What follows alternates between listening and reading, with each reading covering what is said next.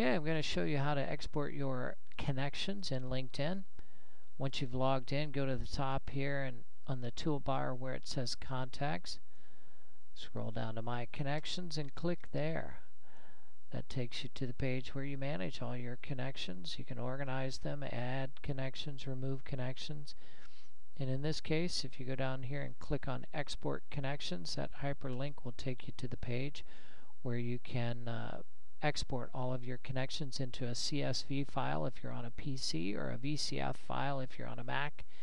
In this case, I'm on a PC, so I'm going to click the CSV file and click Export.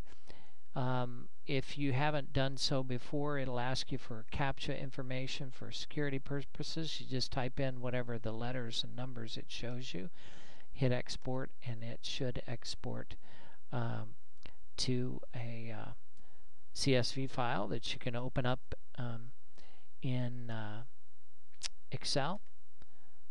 So in this case, I've got that file. I'll click on it, and it should open up in a Microsoft Excel file. And as you can see, then it's exported the first and last name and email address of all my LinkedIn connections.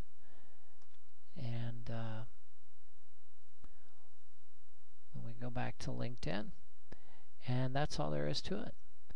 If you want to go back and manage your connections, again, that's under My Connections, and you can organize your connections by different categories. You can tag them multiple different ways to organize all of your connections, and at any time you can go back in and export an updated list of the first and last name and email address of your connections. And then once you have that file, you can go and open that up or import that into Microsoft Outlook to use with Outlook, or you can upload it into an email program like MailChimp, Constant Contact, that sort of thing.